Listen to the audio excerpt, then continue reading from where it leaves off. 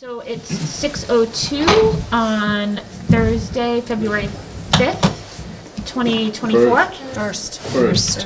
Oh, I'm on the wrong thing. Thanks, guys.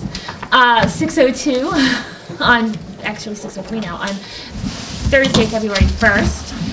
We're meeting in the lower level of the Rutland Public Library in the Blair Room. This is a joint meeting with FinCom and the Select Board. It's our first operating budget presentation and hearing. So we unfortunately do not have live streaming access available today, but we are being recorded for rebroadcasting on local cable as well as YouTube and any other options. The budget book is available online for anybody that wants to look at it. And we can, do you want to open and then we'll start with the flag?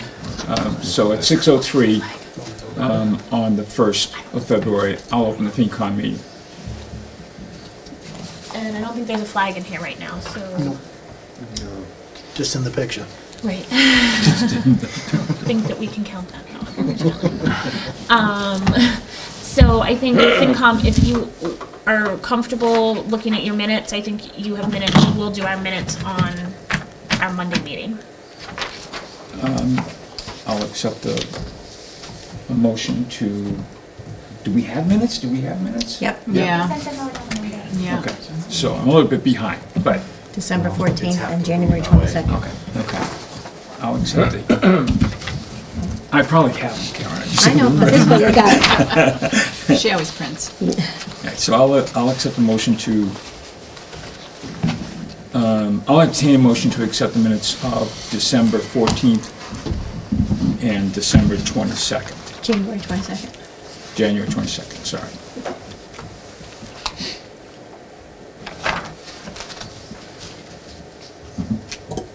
Well, I think there's an issue with December 14th.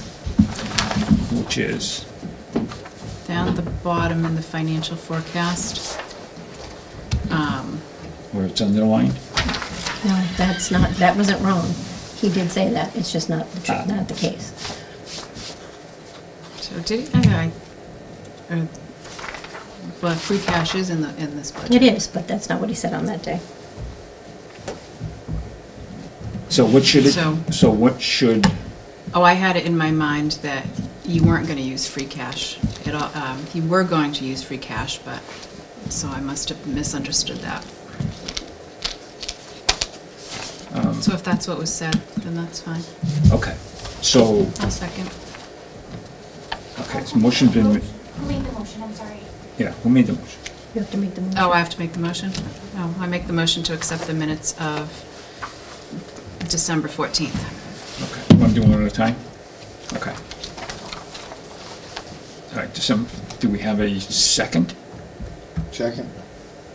Motion's been made and seconded. Any discussion? Other than the discussion on what was in the forecast section, which seems to have been resolved. Okay, without any objections, I'll take a vote. All those in favor? Aye. All opposed? Unanimous, I will vote aye as well. Okay, Ayes have it. and now for the minutes of January 22nd, 2024. I wasn't here for this one, so I can't vote, but I could still, You're still the member, so you Okay. have to make the, you have to Okay. entertain. so I'll entertain a motion to accept the minutes of January 22nd. I vote to accept the minutes of January 22nd. Second. Motion's been made and seconded to accept. Any discussion? There being none, all those in favor? Aye. Aye. All those opposed? Perfect. The minutes have been read or been acknowledged and accepted. Alex, back to you. Back to me?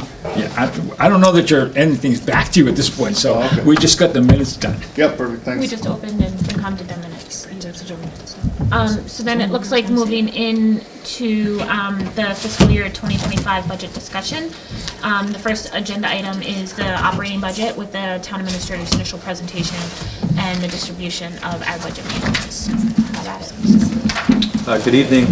Thank you, members of the Finance Committee and Select Board. Happy to share the recommended fiscal year 2025 budget. Just a reminder, this is for fiscal year ending June 30, 2025, so just a little while to go. Before I begin, I just want to thank both of you for your participation in the process from several months ago. Town departments, Tamika especially, for making sure that the office continues to run smoothly as I was occupied in this budget process and document. So just want to start off by thanking all of you. What you have in front of you and was shared last night electronically and has been shared publicly on the town website, rutlandma.gov/finance, is the town of Rutland's very first budget book. Some of the key features in this 175-page document are, as was questioned before the start of tonight's meeting, some key features that are included in the Government Finance Officers Association's best practices for a budget book. So that includes things like information and educational items like a citizen's guide to the budget, an overall mission of the organization, departmental descriptions, multi-year financial budget to actual reports, and a capital improvement plan, just to name a few. There's a lot of content in there, so I hope you have an opportunity to take the time to digest it. And I know that we'll get into a deeper discussion. So just to take a look at what has happened and what we're expecting to come over the next few months. So we started this process in August with the Select Board setting their goals. This took a couple of meetings for the board to consider after board and commission feedback, departmental feedback, and ultimately an opportunity for the board to consider what they would like to accomplish over the next fiscal year. And when we, as town staff, consider these select board goals, we take those as form of a policy direction for the budget process. The department at town department head meetings had reviewed these goals and went over the initial process. Also in August, we sent the initial capital manual and instructions beginning the capital planning process to all town departments, receiving almost $30 million in capital needs. In October, the budget manual was sent to town departments, instructing for things that eventually became included into the budget book, information to inform all of you and the general public. We then started to do initial departmental reviews of department budgets with myself and members of the finance team. And then also mid-December, we presented kind of the initial fiscal projection.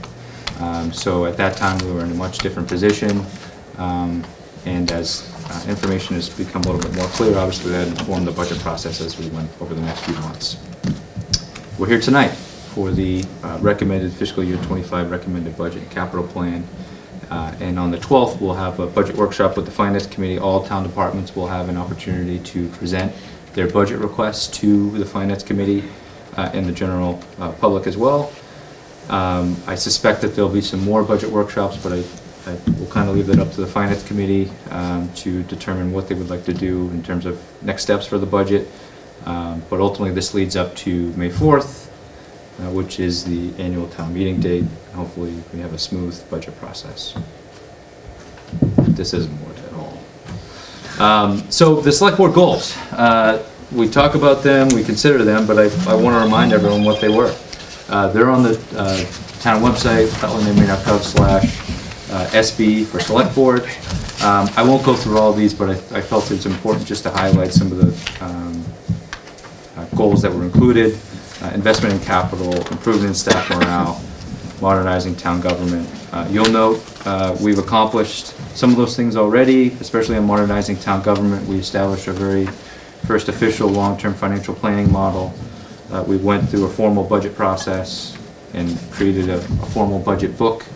The Select Board and Finance Committee and other boards and commissions and town staff in just 2 weeks from now will be in this room tonight to consider a comprehensive set of bylaws, which is another goal. So I also want to give a lot of credit to boards and commissions, the Select Board and town staff for doing a lot of good work to accomplish a lot of these goals. There's a lot of goals, and certainly I think for me, every time I walk into the office, I have them taped on a bookshelf, and I worry that we're not doing enough, but when you really take a step back, we're doing a lot as a community, so I just want to commend you all and thank you all. So, the fiscal year 2025 budget has a handful of priorities. One of the things that was very clear to me when taking this position almost a year ago now at this point, we have a lot of infrastructure and facility needs. So this fiscal year 2025 budget recommends some investment in our infrastructure and our facilities.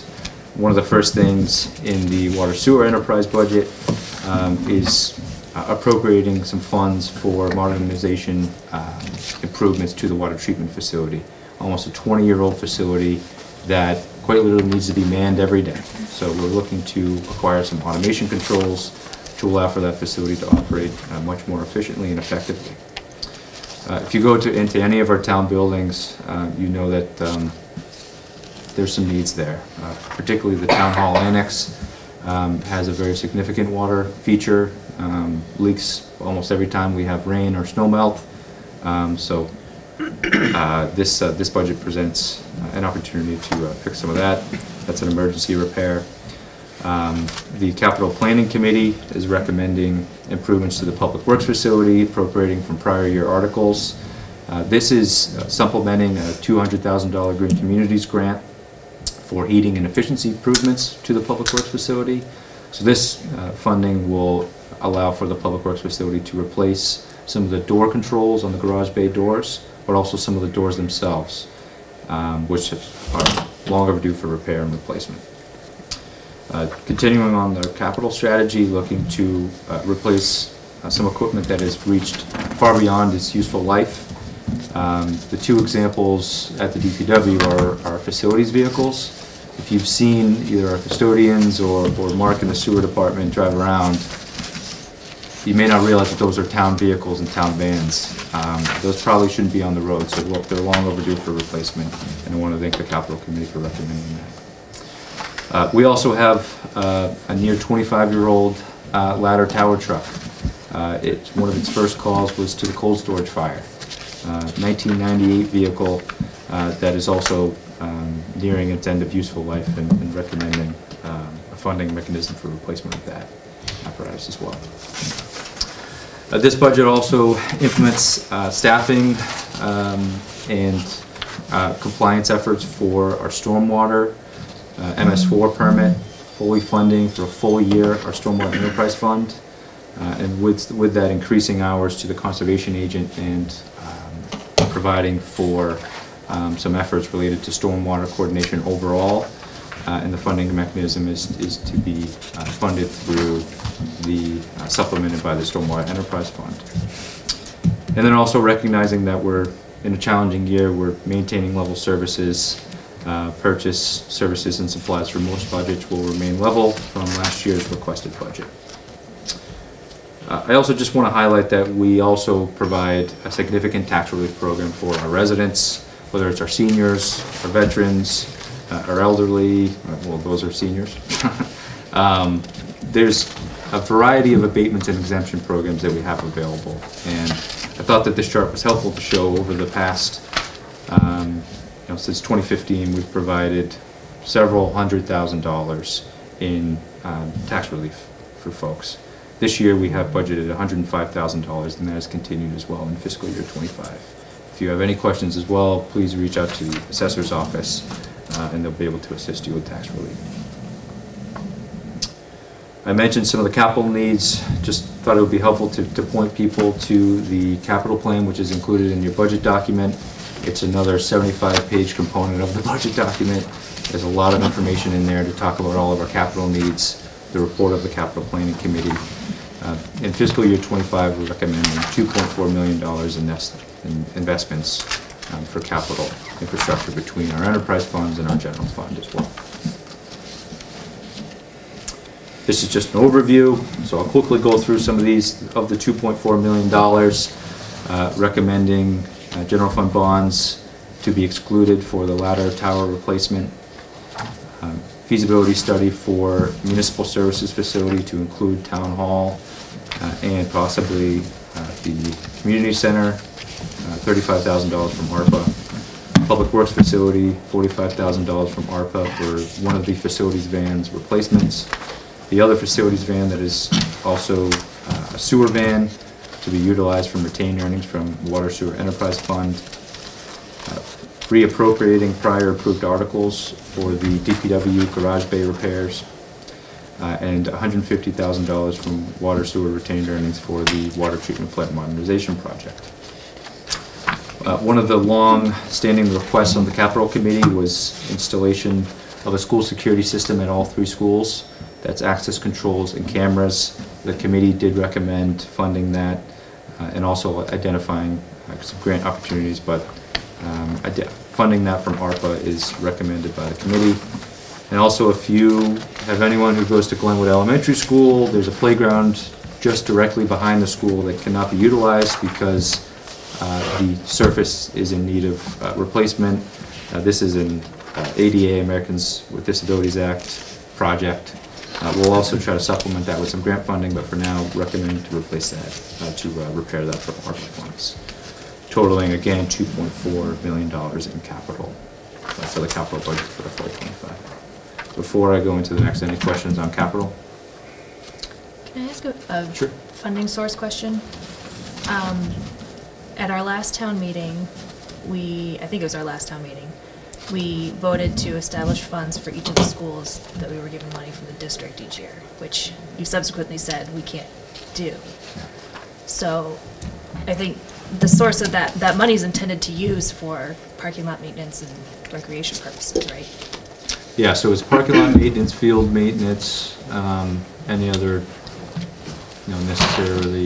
necessary repairs that would be needed, or staffing costs associated with that. Would playground fall under that? I'm sorry? Does playground fall under that? I don't know. I don't think so. I think it's just related to the parking lots and the fields. Specifically fields? Okay. But I can certainly get back to you on the specific of that lease agreement. But I can quickly, if there's any questions, I know some people may not have heard why that. I think there was an article at last town meeting to appropriate those funds from the lease agreement with the Wachusett School District into a revolving fund, with the thought that I think with the override in question, there was a thought that the lease agreement could go, for the lease revenues could go into a revolving fund to make sure that that work continues. Upon further consult with the Department of Revenue, that is not an allowable use of revolving funds, as it's not related to particularly an activity like school lunch or some other programs and activities, sports, things like that. Our recreation is an activity, and that's a revolving fund. They do not consider this under the rules of Mass General Law to be an activity. Mm-hmm. So, thus, it goes back to the general fund as revenue. And that, just to reiterate, everything going forward also just goes to the general fund. And Correct. So Correct. it's in some ways similar to ambulance receipts in the fact that it is kind of for a service, but it goes to the general fund. Yep. Which is all fine. My concern was that Yeah. it get used for those purposes for the schools and not for something else. And that's why Joe wanted it set up Yes, that way. It was so right. that we could make sure that it was used for that, because it doesn't get used for that Exactly. typically. Right. If the, certainly I think if the community wanted to pursue that effort further, I think one thing that has been done in other communities that's very similar is a home rule petition. There's some communities that utilize their solar pilot revenues to go into a special revenue fund to be exclusively used for certain purposes, but that's done again through a home rule petition effort, and I don't believe that's been recommended at this time. Because that also, just a reminder, that also does impact your general fund revenues, so that's $70-something thousand that is reduced from our local receipts. So we just got to be mindful of that too as we move forward with any future effort. Sorry. Well, Tamika, we send all those warrant articles to KP Law, right? Before we put it on? So not to throw stones at KP again, but they didn't know this? I don't know. Well, they had said it was okay to put it on the warrant. I mean, when I pay a lawyer, I'm expecting them to give me, we're paying them for their expertise. Yeah. Otherwise, we could have had, I mean, sorry, but we could have had Tamika read the law and figure it out. I mean, seriously, you figured out plenty of stuff over the years, so, I mean. I think a lot of times with warrant review, it ends up being language more so than content of the law. So, making sure that the language is structured appropriately to achieve what the desire of the community is. Especially, I mean, we all know that the most important thing is the motion, right? So, but I don't disagree with you that maybe a little bit more due diligence should have been done on our part collectively to make sure that we could do that. I'm thinking we did the best we could. We thought it was a good idea. It's kind of the lawyer's job to say that's not an acceptable use. Sure. So do we need to ask that question of the law officers? When you look at it, just don't tell me the language looks good, but tell me about the content. And then is that going to cost us, 80% more? Maybe. I think this is a learning lesson. Okay. When we're playing with general fund revenue and we're looking to put it into a special fund, looking back and making sure I mean, the easiest thing is to consult DOR and to make sure that where money is going or where it's intended to go is appropriate. But my own concern is that it might be a little bit misrepresenting or at least not acknowledging the request of the town meeting, because as was been said, there was the expectation that it would be done, and now we find out, oh geez, we can't. So I'm just thinking that how do we avoid that in the future? One way to avoid it, I would say, is instruct me and the DPW director to create a line item with that exact amount. Okay. Did you do that in this year? No. Couldn't Couldn't fit it in? No. Okay. No. Which has been our problem for years, and That's that's the right. reason why Yeah. Joe wanted to put it aside, so that we could still do the minimum that we have to do. But I'll say we're in a different position. Obviously, as you go through the budget, we're in a little different position for DPW. They gained 2 new workers. Now, certainly 2 is not enough, but it's a lot better than what we were. All of the new workers have full CDL, and they're able to do everything that's necessary of the Department of Public Works. So I think also Joe was probably looking at, this could be devastating to my department if the override doesn't pass. So, that is an opportunity as well to, whether it's contracting out or making sure that there's some sort of funding source to get that work done. So, but I think obviously now that the override's passed and we're in a much different position, staffing wise, I think, again, I wish I could knock on wood. I think hopefully we'll be able to continue that way. Yeah, this is even more case. Does that same situation arise under our contract with Wachusett, where they are, quote, required to provide maintenance up to 30, or repairs up to $35,000 a year, and after that, we have to assume the responsibility? Because the reason I ask is, I can tell you, looking back over the bills and what they've done for this town, doesn't even rise close to that. So my thought is, if they owe us $35 to do all that work, why don't they give us the money and we'll make sure it gets done? Because they have not been able to do it. Well, that's what we're saying. They do give us the money. It They're just not- gets used for other things besides what it's supposed to be. 35 grand goes into a special fund? No, The that's what we're 70, saying. the 70 that we get that's supposed to be for clearing the parking lots, maintaining the parking lots, and keeping the fields, has not been spent on that for a number of years. I'm talking about... More than 5. Right, but You're I'm talking- I talking think- about our Candidly, I contract. think it's also, because it's general fund revenue, I think that probably not fair as well to Wachusett or the rest of the town to say that it didn't go towards, because it went to the general fund revenue, so you still funded, in some respects, your DPW. Certainly it didn't fund exclusively per that agreement, but it's not like we didn't use the money for something. Yes, it also went to police. Yes, it also went to fire. Yes, it also went to planning. So the fact that we received it and utilized it for municipal operations, but unfortunately we weren't able to do what was intended. But to your question about contract issue capital, I'm trying to deal with. Well, I think so. That is another, I think, structural challenge that we have with being as a part of a regional school district and still owning the assets. $35,000 is also probably not kept up with inflation. It probably should be a different figure at this point, but I'll leave that up to the powers that be to negotiate that with the other powers that be from your partners. But there's nothing we can do to set that aside. I mean, no. There's got to be something. They have Well, they have a contract for 35, but they don't actually spend it, and they don't give it to us. Yeah. So how do we enforce that 35,000? Well, so that 35 is only when related to capital projects. So if perfect example is the boiler that went. Yeah. Hey, we need a new boiler. Okay, great. Let's solicit quotes. Some came in 35 and 1 penny. Some came in at 40. So so as soon as it goes over 35, it's our responsibility to complete it. But they don't front the 35 to us, and then we pay the difference. If it's over a certain threshold, it's our responsibility. And truthfully, a couple of plumbing issues, replacing a couple of things that kids break, 35 goes like this. Yeah. I know that, but we don't have it, and there's no proof No, that we they've don't done do it, they do it. We're not being called to pay for plumbing repairs. You don't think that there's not plumbing repairs? You know there is. Yeah, there's That's some not what I'm routine. saying. There's some What I'm saying routine is, that they do. as a capital plan, we have no proof that they have spent up to $35,000 on 3 school systems or anything related to that, such as parking lots and stuff like, or any maintenance work in the schools.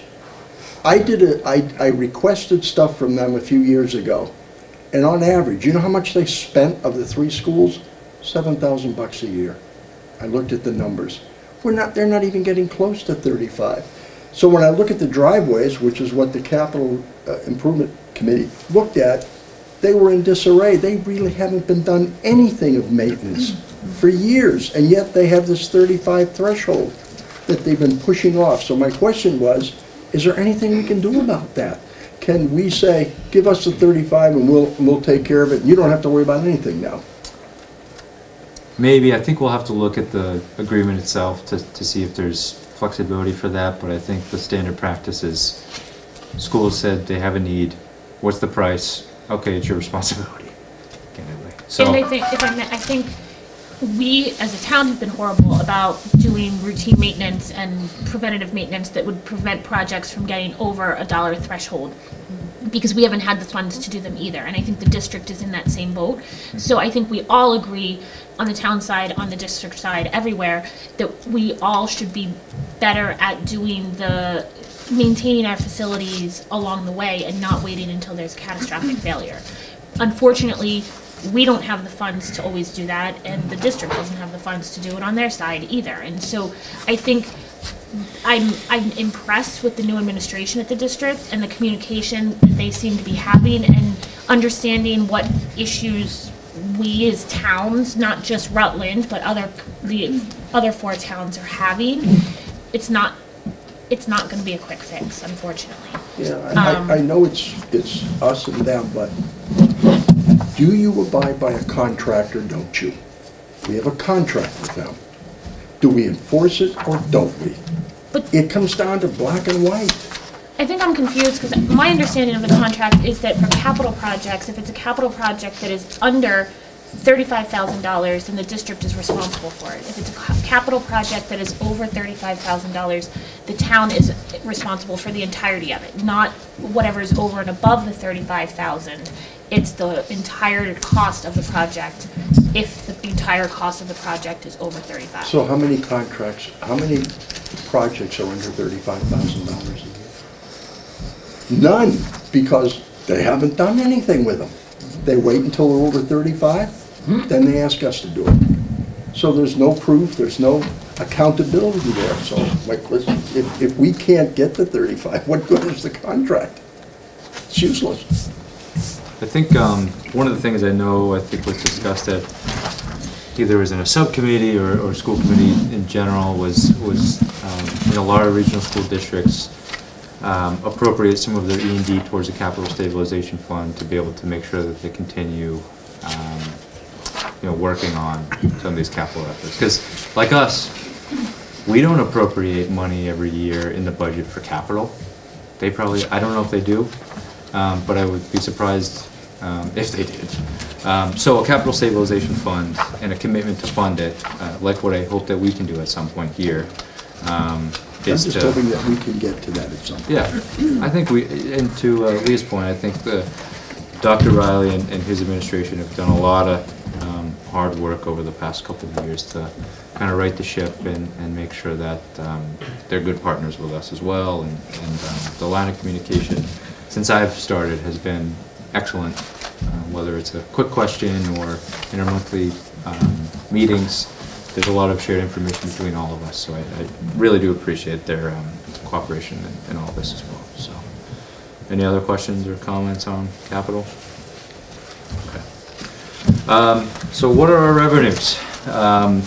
We are projecting a 2.1% increase in revenues. It's approximately $586,000. FY20 property taxes includes a $2 million override. You'll see we have a reduction in our excluded debt. That is a combination of some town debt that has fallen off, as well as the regional school district.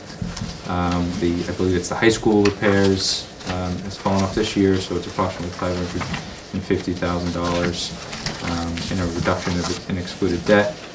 Right now, as of the H1 budget from the governor, we are seeing, while an increase in unrestricted general government aid, we're seeing a slight increase in the state assessment, so that's retired teachers, our regional transit assessment, so we are not seeing an increase substantially at all in state aid.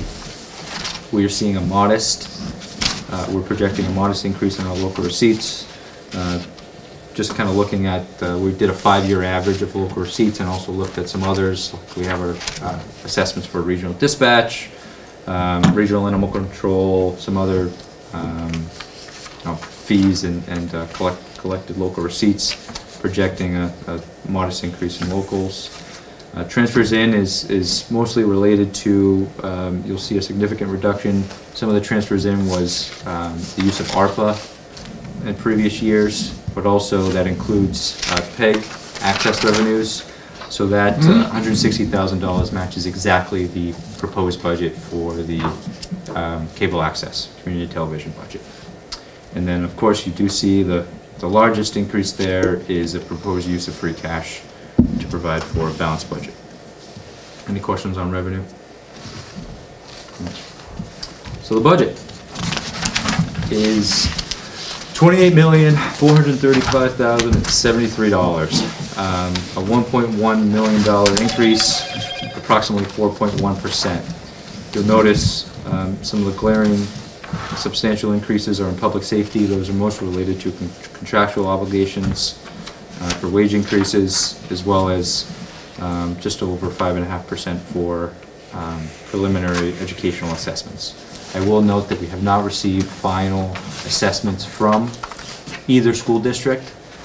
What we have received is, and you'll see on the education page in your budget book, we know our minimum local contributions for each school district, and for the Wachusett School District, we know the debt service. Everything else is an estimate, and I can say I went higher than I probably should, just for the purposes of making sure that presenting a budget, hopefully we're in a good position there. Any questions on expenses? Sure.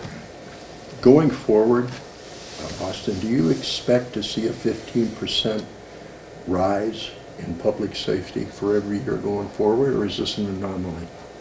So we are about to start negotiations with the patrol and the sergeants union. So without compromising that process, I would say I hope not. I think there was a shift in the fire union contract, I believe, which contributed to a higher than the normal COLA % increase. Obviously, this is the first year of the dispatch contract, which, while I think generally was a 3% increase, overall, combined 3 departments ended up being just over a 7% increase. Did we negotiate with any of the union entities higher than a 2.5% increase in pay? The public safety entities or overall union? Anyone you want. So I believe the DPW union was a 2% COLA. The dispatch again was a 3%. What was incorporated in that was we restructured the wage scale. One of the challenges that I think we have structurally town-wide is the % increase in between steps is 4.5%. 4.5 plus a 2% COLA, that's unsustainable. So they were the first union to agree to restructuring the wage scale. But again, on average for this year, it was a 3% increase for most of the staff there. Some got less, some got 3. But everyone else has gotten. How can we in good conscience negotiate a rate bigger than the 2.5 that we can get every year? I'm sorry? How in good conscience can we bargain with these and give them an increase of over 2.5% when we can't get that ourselves? I mean, we can only go out and get 2.5%, so how can we give them 3? We're going backwards. Someone's going to lose a little bit here. Well, it's the cost of the contract, so that doesn't also. No, but I'm so how can we negotiate a contract then? I'm sorry? So the wages. In good conscience, we should never agree to a contract that's over 2.5%. And I think in years ago, I think that was somewhat done, and there was so much turnover, which has a huge cost to town also. So it's finding a balance between maintaining staff and, okay, you're going to get 1.5 or 2% The pipe every year. only comes in at 2.5 gallons a minute. If you pay more than that, you're going to lose somewhere else. I know. Yeah, so Darren, I think, remember, we went from, on average, a 6.5% increase every year for employees to a 3%. Okay. So 4.5 in between steps, again, as I just mentioned, is not sustainable. So a 2% COLA and a 1% in between steps, that was something we were able to negotiate, as well as some other things, as you know, with the contract, some stronger management rights and some other language that I believe makes a better working environment for employees, but also making sure that management and administration has resources they need to make sure that the department is continuing to operate smoothly. So, but I don't disagree with you. I mean, we, especially where we've got 2.5 plus new growth, which ends up being, let's say, 4%, it doesn't leave much left for purchase services, supplies, and everything else. But that's, again, a structural issue that we have, being a small town. So you just said 2.5, 3% a bunch of times. How do you get from that those increases to a 15% year-over-year increase? That doesn't really add up. In public safety, that is. Public safety. I mean, 15% increase in the department. So that's not all labor.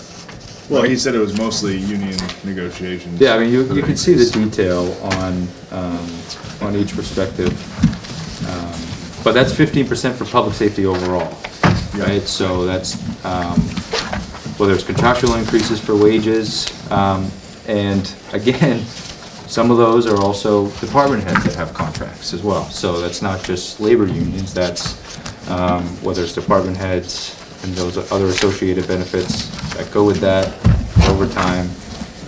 For public safety, it's one of the larger departments in terms of combined budget-wise. So there's some other detail, obviously, as you go into each of those respective budget pages to show what that overall budget increase is. So. Is that just for this year, or is that expected for each subsequent year, that 15%? Well, again, I can't speak on the police because we are working on the contract there. But I believe the language in fire had I think a step shift. So I think we need to be a Market little adjustment, I clear. think is what they said. Yeah. We just need to be a little clear. I mean, Darren's bringing up the point about the 2.5%, and that's the levy. And the value of the budgets, we're trying to keep things balanced, and I understand that. So 15 and 2.5, and it doesn't total out, but when you start talking big numbers like that, you've had a big number go down in the debt service, so a lot of stuff offsets. You really have to look at the overall budget to decide where it goes. That's okay. That's better. Makes more sense. Okay. Awesome. Yes, sir. So in that 15, in that public safety line, does that have any, did the SAFER grant have any effect on that number, or, I mean, I don't know what are we finished with that, or? I think FY24 was the last year for the SAFER grant, so for those who don't know what the SAFER grant is, I believe it's a federal funded grant opportunity that provides, starts, I think, with a substantial subsidy from the federal government, whether it's 100%, and then over several years it goes down to where, so you hire additional staff, but after several years it goes down to where the town is expected to fully fund. So if it was overlapped, then this is the first year of fully funding those new positions? I'm sorry? I said if last year was the end of the grant proper, then this would be the first year of the town having to fully fund everything. That we pick up the Yeah. whole number, that's probably what it's So, I get, Full enough. where did 15% come from? It's on Did I Your percent change right here. public safety. public safety. Public safety. Oh, okay. It's It's just a, 17. it's just Oh, it's a typo. Sorry about that, guys. Yeah. What should it be? It should be 7. So page 24, 7.22. page 24 of your budget book shows the breakdown for each increase. Yeah, that's correct there. For each department. I apologize.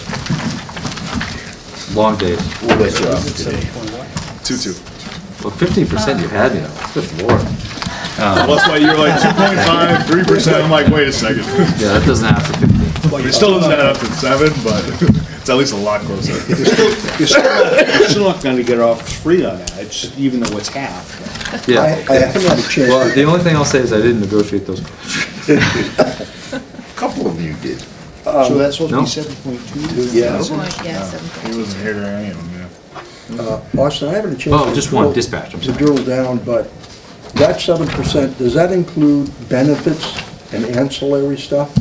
You know, does that include the increase in the pensions? Does that, or is that strictly for No. that? So, So our pension and our benefits are in the undistributed expenses line item, which is in our general government category. But no, just those are wages, overtime wages in those respective departments. So it's probably more like the 15% we yeah, had. it right, all. that's why I asked you. Probably Unfortunately, I 10 mean, or it is what something, it but- is. It's not. It's not that high. Pennies?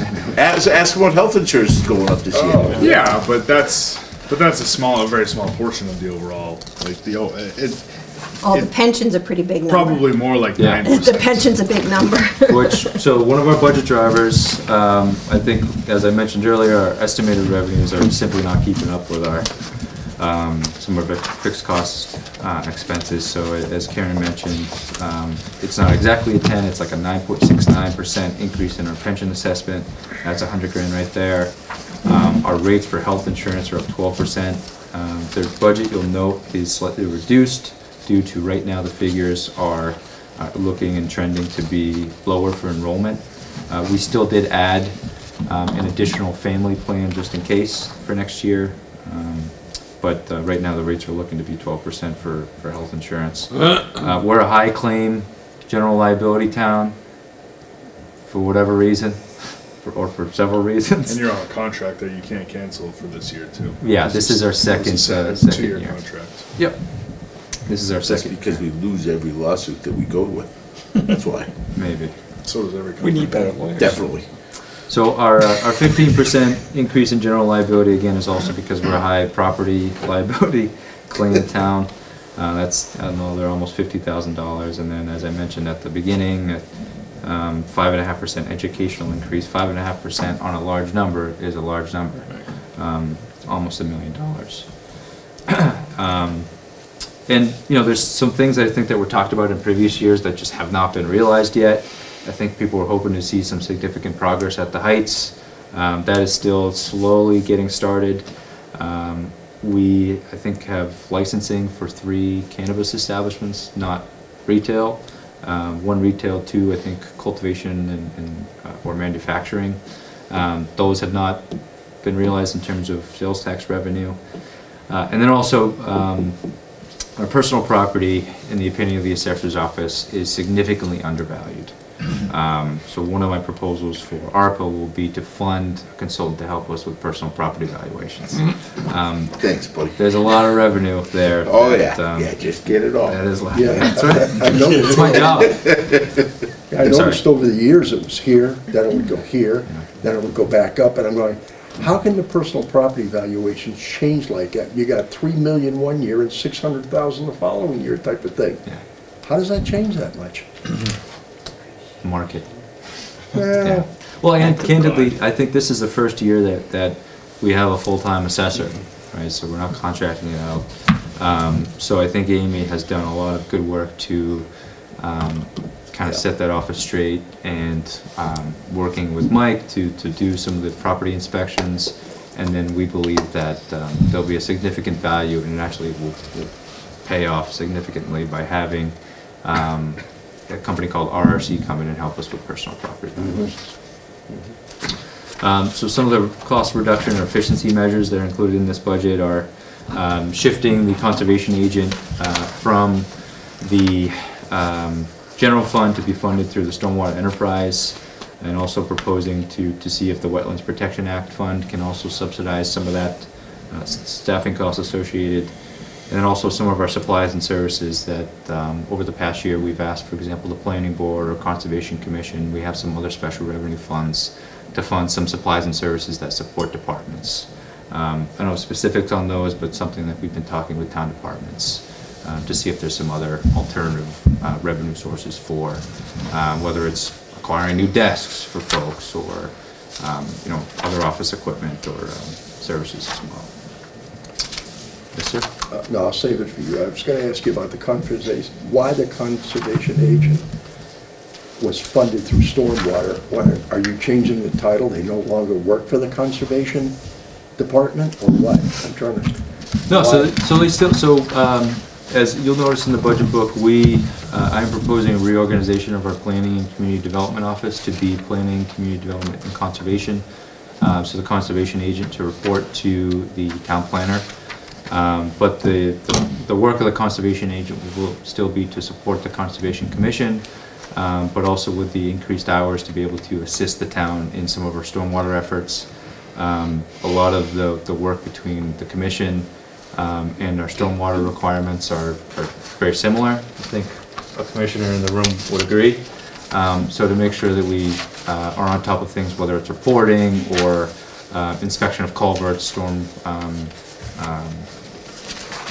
catch basins, things like that, we believe that those increased hours will help us tremendously. So that's why we're proposing the shift.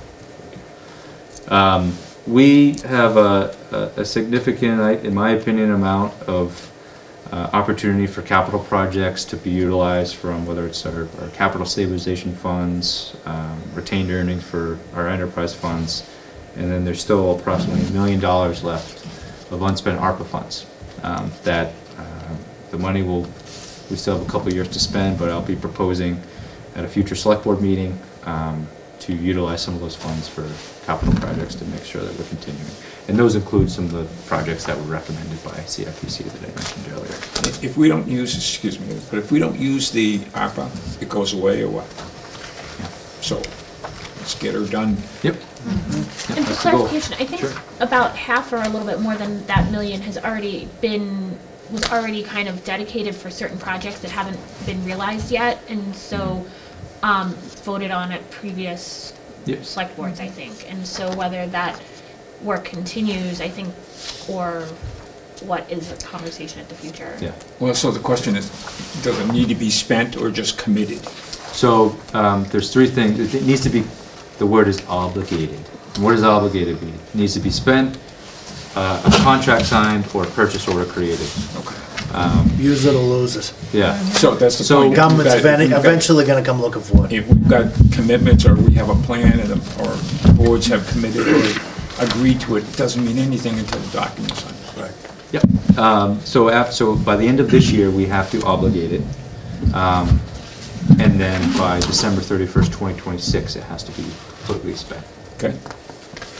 But there's a strategy to spending it. To avoid a single audit, we need to spend less than $750,000 a year. So working with our finance team to make sure, because we don't want to spend the extra money on a single audit if we don't have to.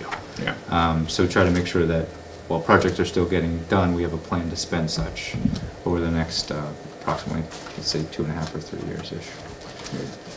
One of the goals of the select board was to identify regionalization opportunities.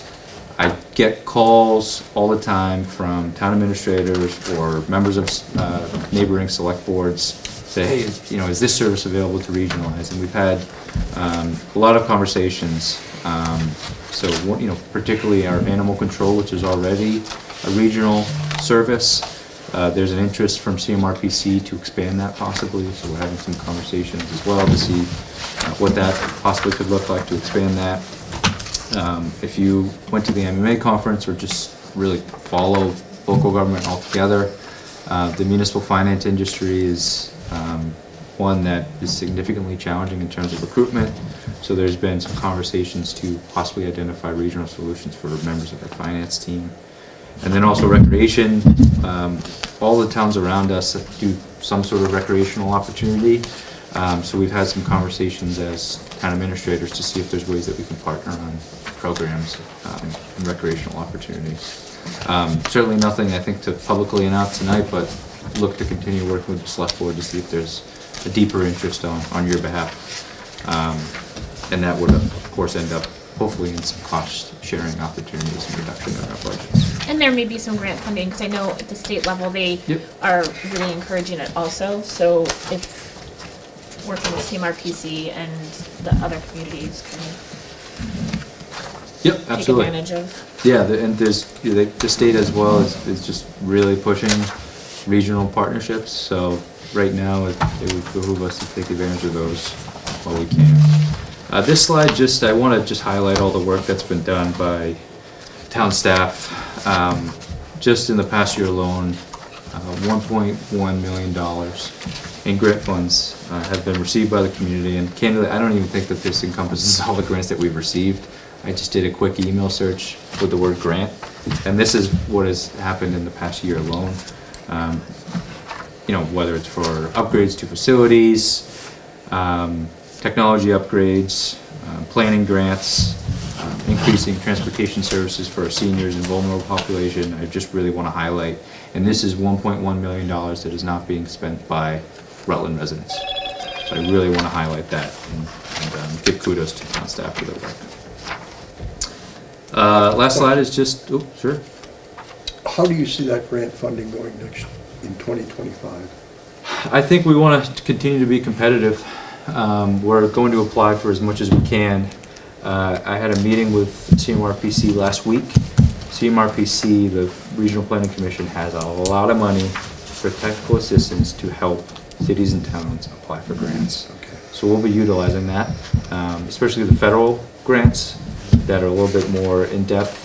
They have the staff resources to be able to help us. So whether it's MassWorks or Community Compact, we'll continue to apply for those. Obviously, they're not guaranteed, they're competitive, but I think we have a lot of needs to hopefully make us competitive. So we'll continue. And Austin, to your point, CMRPC has a lot of funding available for the assistance, but the state also has created a whole division for to access the federal funds and everything. So it's pushing it through. Yeah. The state's really big on getting the money into the state also. So they're trying to partner with the communities.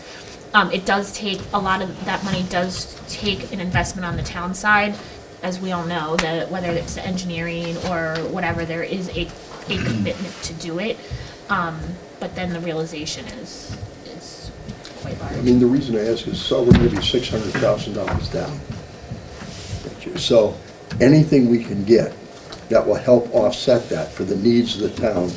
So if we could get an extra 600,000 working with CMRPC and all those, that'd be fantastic. Because we're gonna be in a problem next year and the year after. Yep, absolutely. So, I know we asked a lot of questions and had some good conversation, but if there's any other questions at this time, happy to answer. Just ask, it's related to Community Preservation Act. You know, we have that, participating in that program, and I think it's been brought up in the past. But I know there's a, you know, a tax for the residents that it's involved with that, but isn't there also funding that goes along with that, where if we were a participating community, that could also be used? Yeah, no, I'm a supporter of Community Preservation Act. Worcester just passed it, and the program itself funds a lot of opportunities, whether it's for open space, which I know has been a huge request, I think, from residents, and every time there's a Chapter 61 property, CPA would be the perfect funding mechanism for that.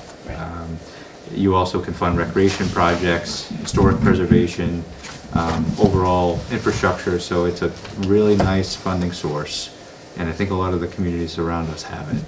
And to your point, Jen, there's a state match. Now, obviously, it varies every year, but based off of that local surcharge, which the town can decide what they want that percent to look like, and then the state will match with a certain percentage of that. So that would be a great resource for the town for a lot of our needs, but of course, there's a process to get that. And the process, if I understand it, what had been a few years ago, a town meeting vote, and then subsequent, it had to be so long after the town meeting vote, a ballot question. So I think it didn't fit in the current scheme of having it at the spring town meeting and then the ballot question on that same election. I think it's been a few years since we had looked into it, because then we were looking into needing an override and everything. So, but I know it kind of circles back every year, and it's getting enough people that are interested in it at town meeting and then also at the ballot, because. Is it something that we could explore more and have informational sessions? Because I know everybody's going to be up in arms about another tax, but if it's going to go towards specific things that the town is asking for, the open space, the recreation, things like that, plus the matching funds from the state, if we can, just like a 2.5 override, if we can propose it the right way.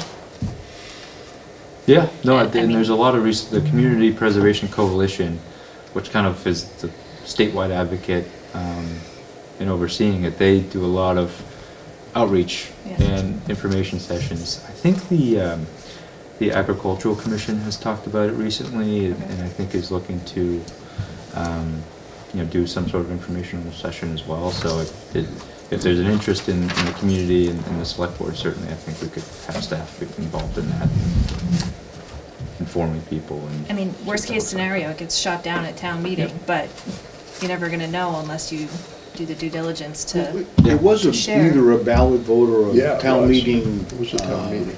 But a warrant article, it got voted down. I don't know how many years ago, but it was several years ago. I think that It was when voted Margaret down. was here, wasn't it? Yeah, Because I Margaret, think you were so. trying to do it for Davis. We Yeah. were gonna miss Davis Farm, but she wanted to get it started so that if another property like Davis came up, I think that's when it got voted down, because I remember her bringing it up. It was Margaret that brought it up. And I think, I think it was before that. Talked Maybe. about it, done. Yeah, I'm sure. Right. and I think a little bit of changing the narrative of, yes, it's an additional fee being assessed, but it's going to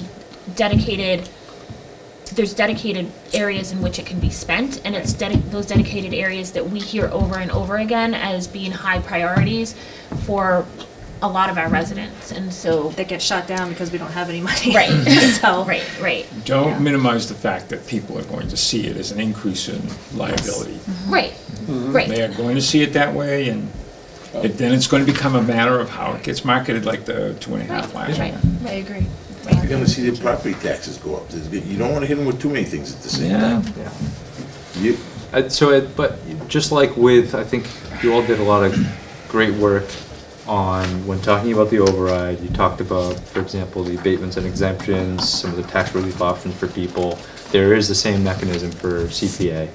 I think it's like the first $100,000 of your valuation is excluded, and then there's other opportunities for relief for folks who, you know, something like even if it was a 1.5% surcharge, may have an impact on your ability to contribute. So that all becomes part of the marketing of Yep, that. absolutely. I've just one It's like question. an educational campaign for sure. One question on the, you made reference to the heights over here, and that it's delayed. Any particular reason why? I mean, the housing market is good. Why isn't it proceeding maybe a little bit quicker than it is? I don't know the specifics. I think from internally, I think we're certainly, staff and the building department is certainly working with the developer to make sure that whether its plans are in order, permits are in order. But I know that they're, as a developer, I think they had a sales event here. They want to get moving too. I think they've sold 4 homes, so they want to get those built. They want to build a model home. You can only sell so much when you're looking at a sheet of paper, but you can sell a lot more when you actually have the model home and some of the others. So, That's true. So I think, and maybe a little bit of it is just unrealistic expectations at the beginning. We'll have this, 50% built by such and such date. Where I think now that we see a little bit more of a plan, maybe over the next year or so, we'll have a better idea what the position will look like. It's just that there was a certain amount of anticipation of revenues. Yep, and certainly I didn't plan for any of it in calculating the levy because I can't. Right. Well, So. and you shouldn't have. Right. You can't count your chickens before they hatch. I mean, Right. we'd like them all to be built, but it's gonna take time. Yep. And, obviously, from an economic development strategy, when that's built, or even as you start to see progress, what does the rest of the Heights property look like? So hopefully, it's good news, but because we have no idea what that looks like over the next year or so, it's really hard to plan from the financial side, so. Okay, thanks. If I may, Peter Crane, Nate's Way, 3 years ago, I think, we started looking semi-seriously at Community Preservation Act. The amount that you can exempt is determined by the town. And at that time, the select board was not in favor of it, but that's beside the point. It's a complex problem of how much money you want to get and how quickly to be able to purchase something, so there's a lot of forward thinking that goes into it. We, at the time, were talking about 0.5% as the surcharge for Community Preservation Act. I have no idea what it would look like today, since there was no exemption, that we knew exactly what the dollar figure was going to be, and if there is an exemption for any amount of property values, then that number would almost certainly need to change. But, and I will say, a couple of years ago, conversations with our state legislative team and asking for, is there any mechanisms on the state side to help preserve, the state is very big on housing and very big on land preservation, and those two, we see how hard that is in town here. And so is there a mechanism through the state to help preserve open land that really is justified to be open land? And they said there is, but you don't have CPA. And so until you have CPA, you're not showing, the town's not showing the state any commitment that we're actually serious about it. Yeah. And at that time, the board had zero interest in it. And it's one of those things that cycles back periodically, and it needs to be sold. And I think I personally am all in favor of it, and also realize that we had a 2.5 override. We instilled the stormwater utility. Like, people have gotten hit hard this year. So the timing piece and really making sure that we have a good team of people that are in favor of it and can explain it and support it, and that we have a plan. Like, And I'm not suggesting it's something that we have to look and put on the warrant for the spring meeting, but Right. if it's something that we can start talking about again to come up with, how can we present this? What would we be looking at? Can we give some examples of what could be funded with money? How much could we expect to get? Right, right. And looking at the timing, like maybe does it make sense to have it on a fall town meeting for the spring election versus the spring election and then having to wait a whole nother year for the election? You know, like, If it's going to require planning, it would be Right. good to just try and get ducks in a row to understand the process and Yep. when the timing would be good. Yep. I will also say, it was part of my last comment, one of the reasons that, or the big reason that CPA discussion did not move forward was because that was the year of the aborted 2.5 override. So nobody's willing to put CPA and an override in the same cycle. That's understood. When we have contracts such as our IT services, did we go out and see if we could get anybody different, better? We just stuck with who we had. Not at this time, yeah. I've got larger battles in terms of procurement that I think I need to address first. I think we have a good service with IT. I think they do a good job, but certainly, and that's one thing that we're also exploring from a regional position as well, as to see if we can get better service from IT, but certainly not in a position to make a budget change or recommendation now. And where is that located?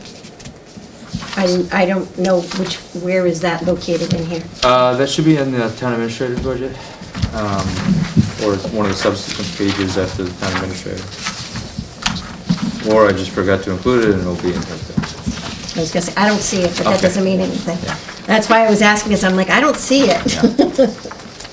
Because it's a big change, and so I just figured I'd ask.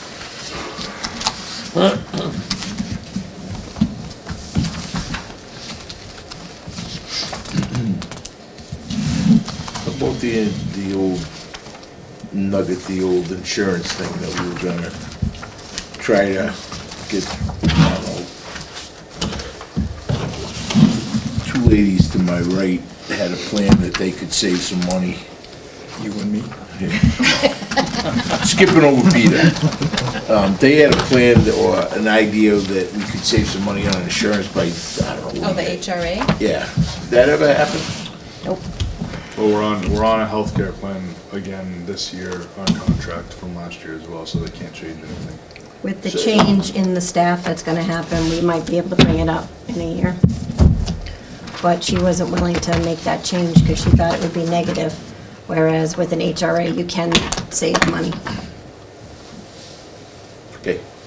Yeah, I mean, I think in terms of overall insurance offerings and plan design, I think there's a couple of opportunities. I mean, I know some people have looked at the GIC. Is that an opportunity for the town to consider? But with the transition of the treasurer collector's office, addition of an HR coordinator, we are looking at shifting some of those responsibilities to allow for treasurer collector to do their work and HR related to a lot of the benefits and payroll.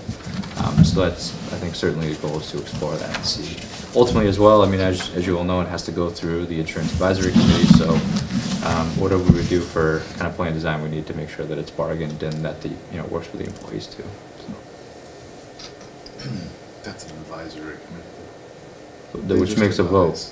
They vote? Yeah. Yeah, but It doesn't. No, it's not, real. They vote to accept it. The Yeah, selectmen's I've been not in real. companies with advisory committees. Well, for- but tell, and I'm sorry to speak like this, but tell the select board that the employees voted against it. I think you have a challenge in terms of we organization. We did. It's happened. Well, We do and we did. Yeah. And I think Actually, I that's- heard about that. Yeah. Yeah. But I think in any of those conversations, we had talked about kind of going into any of those conversations with, this is what you're paying, and this is what you're utilizing of what you're paying. And it's the same conversation I know the district is having in PEC and everything. I mean, And when it's- when I hear about, we need to have informational sessions for CPA, we need to have informational sessions for the staff to understand, if we put in an HRA, we upped this, but we were paying for the last half of this, you're really paying nothing more, you're gonna make out the same way, or maybe even a little bit less, but it's all about education. Even better, just go to a state plan. My company's all on individual FY2025. plans now. And I'm paying half of what I was paying a year ago. Less than half. And the company's saving about half of what. But I mean, that's the thing. It's crazy. also about having the broker or whoever come in and sell it to the, educate it and sell it. And, you know, and I don't think that's happened in the past, in my opinion. Well, and I think now that we have an HR coordinator on, that, and I don't want to add to her workload, but I think also there's an opportunity there to say, I know if there's data out, I don't have it there, but that a majority of people are overinsured. We're all paying a lot more than we would need to, and for what we need. And so there has to be a better way, and it benefits the insurance companies, right? So, like, Because I know I brought up when we did it at our company, because it's the only way we could afford it. We had the HRA where we paid the last, we increased the deductible, but we paid the last half. And it saved the company money, and it didn't cost the employees any more than they were already paying. And it wasn't, truthfully, once you got the people to sit down and look at the stuff and then come and ask questions, it was an easy sell. Yeah, I mean, I think one of the goals of the board as well is to look at how do we remain competitive too, whether it's compensation or benefits overall. And certainly as a part of that is, you know, one of the first questions I get when we're interviewing people is, what does your insurance look like? So while it needs to work financially for us, it also, to remain competitive in terms of recruitment, we need to have good benefits for people. Yep. So I respect the balance, but also I'm like, I want to keep staff. And that's a big part. I mean, when for we sure. moved to ours, it was still Blue Cross Blue Shield. And it cost the employees nothing more. Yeah. And it saved the company money, because the people who go over that additional $1,000 deductible are very slim, and you're saving a lot of money. It's amazing how you do I that. will still advocate for what we did. It was a tough process, and I think it's a newer thing for companies to look at, so there's nobody that's doing it great yet. But I went from a $6,000 family deductible plan paying $200 a week. And I paid $200 a week. My employer portion was 70%, so what is that, like $700 a week?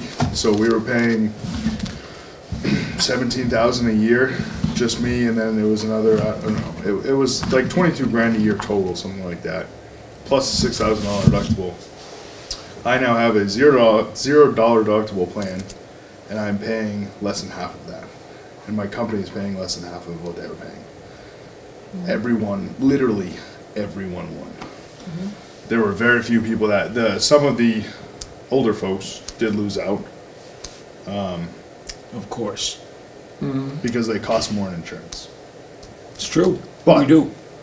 It was an effective thing, so like all the younger people are now paying literally nothing for insurance, because they get to choose whatever plan they want. It's an individualized plan, so you go out and you buy a plan from the market, that's what it is. So me knowing that I'm having a child, I went and bought a full deductible plan, or a full plan that I don't have to pay deductible, because I know I'm gonna have outrageous healthcare costs this year. So it was good for me, it's good for everyone really, because they get to individualize, which is always a positive. Except if you're OP. Except if you're old. Geez, don't More anybody get old. seasoned, more seasoned. Now, old. It wasn't bad, I'm pretty sure the rates were, they didn't pay more. I think it was, they didn't save anything. Oh, I know. So I know I bring this up every time, in the property tax thing. You've said it a couple times tonight that you guys have by town meeting time, are we gonna have, someone's gonna ask a question, do you expect property taxes to go up? Are we gonna have a number or a percentage or things like that over the next couple of years, or is that, because people are gonna ask?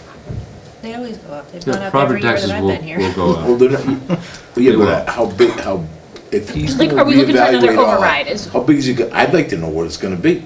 My taxes went up $2,500 with this last year. That's Granted, not I have an counting. addition, so that's No, on top no, of the but they're gonna, override. yes, I understand. $2,500 is a lot to swallow right now. So is it, but if next year it's gonna go up 5,000, Oh, God, I hope not. No, but I mean, nobody knows. That's what the. But we my used guess. $602,000 of one-time funds to So- balance the budget. That sets up a structural deficit, guys. That's right. Yeah.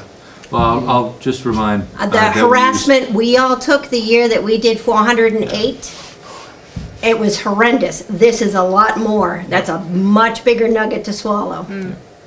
Yeah, if anyone has recommended funding sources to fill the $620,000 gap, I'd be happy to hear it. This is something that I told both boards and committees about in December where we were. And the position has gotten a little bit more challenging, I think, on educational assessments. Let's hope for better news on both of those. Bay Path was $160,000. And Wachusett was, just on minimum local contribution, was $400-something thousand, and that's for something that we can't even determine.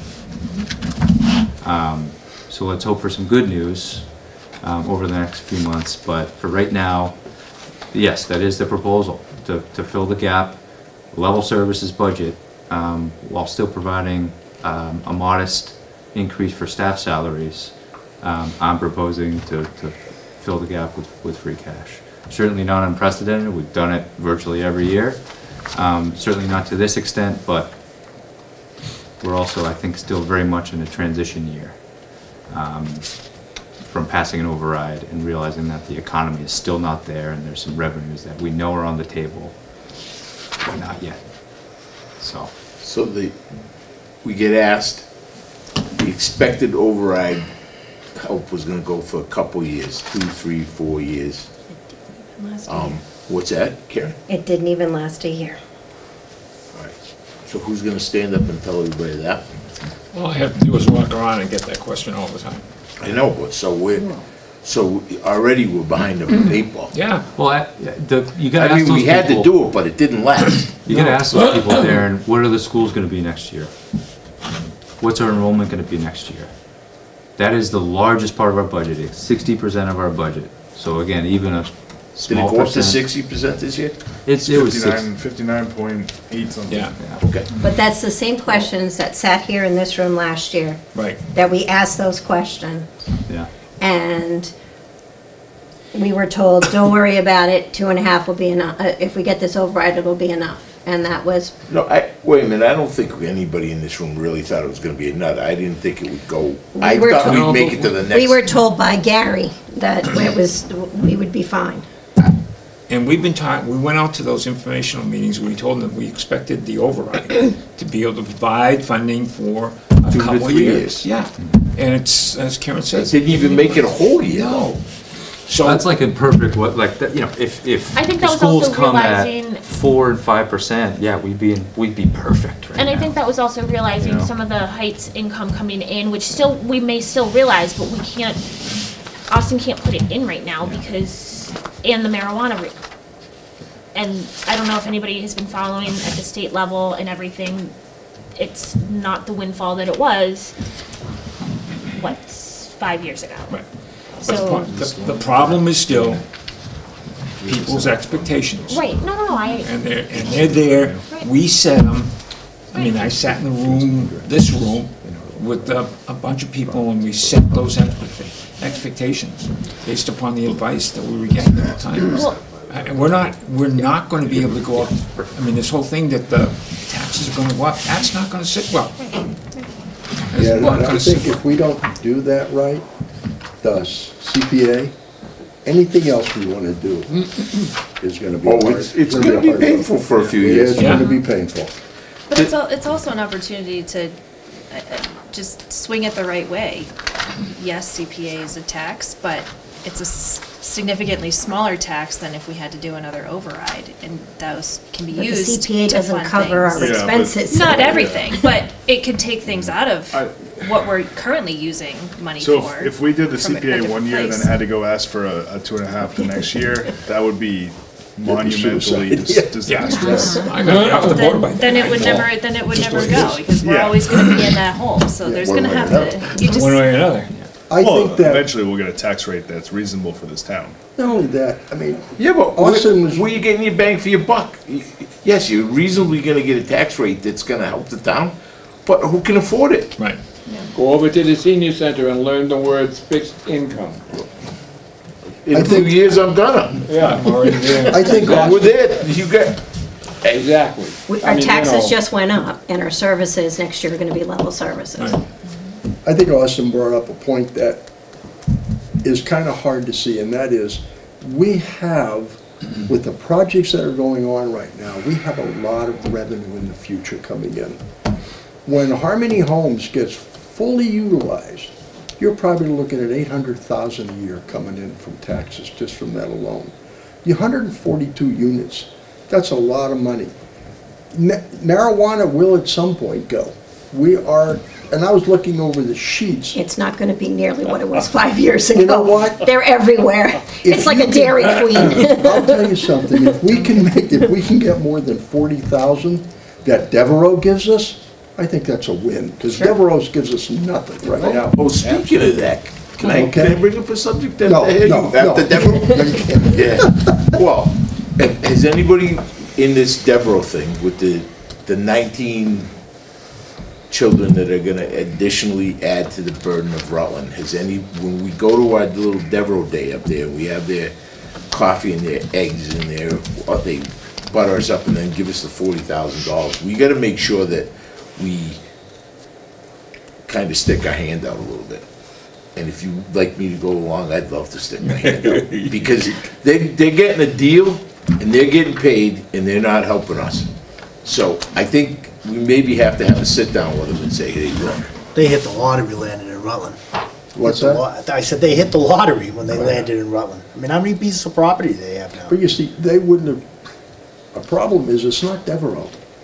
It's the governor pushing 19 people on Devereaux. Well, but And Yeah, giving them that's- the money to do it.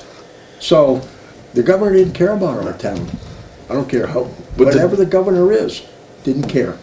We're gonna put these people over here, we're gonna pay them, we're gonna play a place in Worcester. You guys fend for yourselves. I called the rep on this, they didn't even know, had no idea the governor put 19 people in Devereaux. Governor was tight-lipped on it. Shame Much of on the town them. does not know that. Exactly. Shame on them. But, there's gotta be some transparency down there, so when you start doing that, you're creating a $100,000 cost to the town, basically, somebody should know, they should pass it on. But here's the thing, I mean, nothing, I love this. I went to the meeting with the Northborough guy that went through this. But if you got handed this, most normal people in town are not going to read this. Oh, no. So if the rep got handed this, they're not gonna read What it. was all this for? You're gonna get the award, you're gonna be all excited. And Devereaux It would have was been no much easier deal with for a the town of 4-page Rutland before the spreadsheet. 19 kids either. Devereaux over the years has done more, we've given them more than they've given us. Well, and I think we've heard that improving communication with Devereaux from administration side is important also.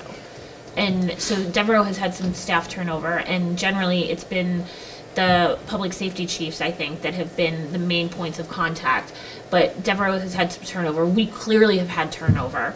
And so now maybe we can have an opportunity to engage in conversations and look at the numbers and where are the students going to school, and are they and how is it playing out, and what are the costs, and go in data driven. Well, at one of the meetings you said Deborah owns how many % of the property in town? Yeah, that's the other point I was gonna make. You brought it up at what? Properties, I think. You brought it up at what percentage, and I want to say it was 20. I think you said it, one of the selectmen, it was a lot higher than I thought it was. So, I mean, we figure out 20% of what our taxes would be if we got taxes on that, because they pay a significantly. I mean, it's not 61A, it's not agriculture, it's just, Have you been up to the main campus? I have long Enormous. time ago. I don't know what the acreage is, but it's They enormous. just built a new building last year. Yeah. So, I mean, you go in, like you said, data-driven, listen, this is what we're not getting, and this is what we're expected to do, and could you maybe help a little bit And more? similar, it's same at the state level for all the state-owned land with the pilots. I think this past fiscal year, there was a significant up to the pilots, but it went from like 80,000 to 100 or so, like, it's still negligible, and I think they have about, I think the state has about, what, 40% of land in town or something? Like, it's almost half of the land in town is owned by the state. And But they don't have anybody that's utilizing, or that land is open land, correct? I believe the federal land is not, Yeah, there's no state there's no, housing or anything. there's no state housing Right, or no, anything. no, right, So it's- there's no one coming there's a in and few. expecting something. Isn't those municipal houses down on, there's a few in town that, the one on Maple Avenue, right by the daycare, isn't that state property? You talking the condos? Yeah. Is it? No, I know what you're talking I know what you're talking I don't know, No, what- there's no, a no, no, no, facility. no. The one that has the special needs, Residential house? and there's, Oh, that's. there's a few of those around. But I thought that they were Oh, all really? private. I'm not 100% sure. No, that one is. That's state No, property. state is- whatever There's it is. one down on, They sneak them in there's everywhere. one on Wachusett Street, there's one down, They're not 168. utilizing the you're just school. off 68 up the hill there on the left, there's a few of them. Yeah, yeah. But I thought at least That's a what I few of thought, them that was were it. private. So they're not, I mean, because the big thing But I is don't it's the know. schools. No, they might be run privately. We're not but making the building, money with whatever's the owned by taxes done with by the the kids state. anyway, and now And the one less on Maple taxes, Avenue it's was even cut out worse. of a chunk of Rutland Heights. It's really how much of those people that are not. So paying we're taxes doubling are your tax utilizing bill it. because we gotta pay for 2 kids now, so Yeah, you're out of Darren, luck. that's, I knew you asked that We got a at few the last years. meeting, that's something I haven't explored. We're gonna start yet. getting it Yeah, what now. do you do? Well, I'm gonna be interning for you soon, helping you with your, How's it? your. Oh, yeah. Bless you. I didn't know that. No, he was asked, you can even go up and intern in I'm not. your busy time. He's looking for interns to fill in the, The senior work-off program. no. The survey. The survey, he's looking for an Survey. intern to help fill in the data from the survey. Again, my point in bringing it up, that was. What was the that's an original on- question?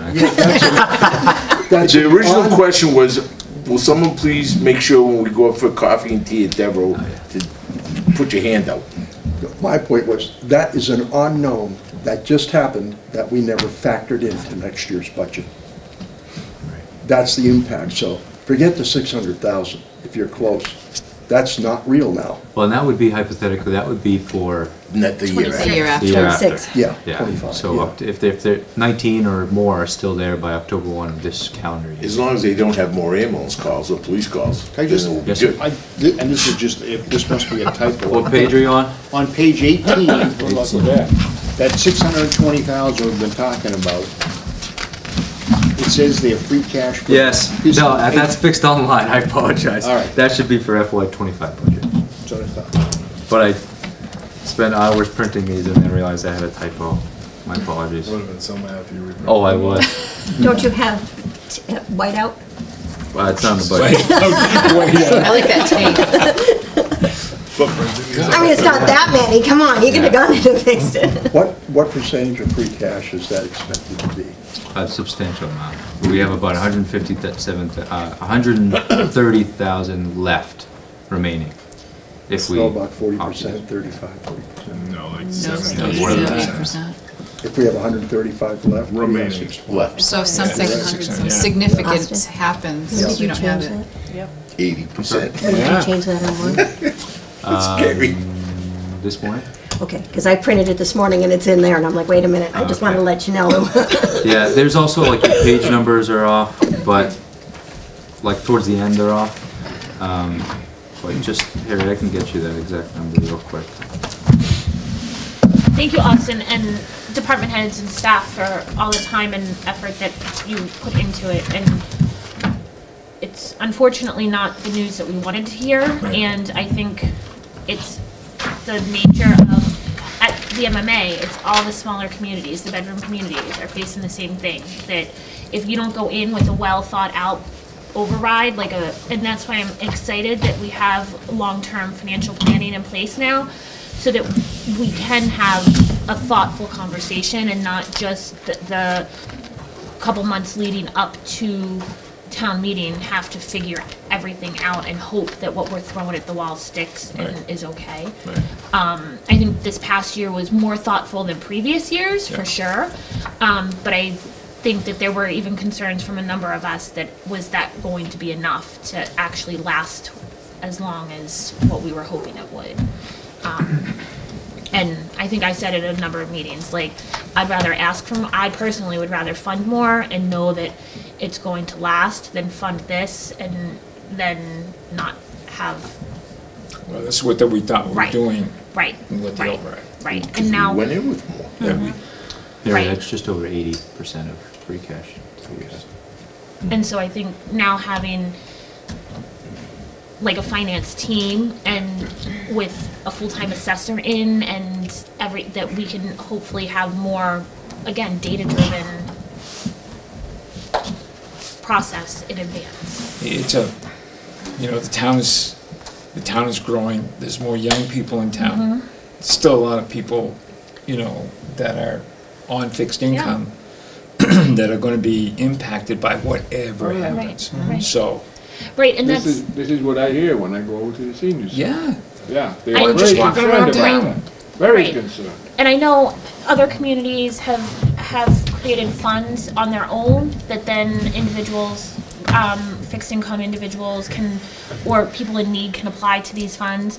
But again, it takes money. And Right. some of them did it with ARPA. And, I think I had asked at one point if some of the realization from the Heights property sale could be put aside to a fund that then is a certain amount of free cash every year is committed to that fund. Yep.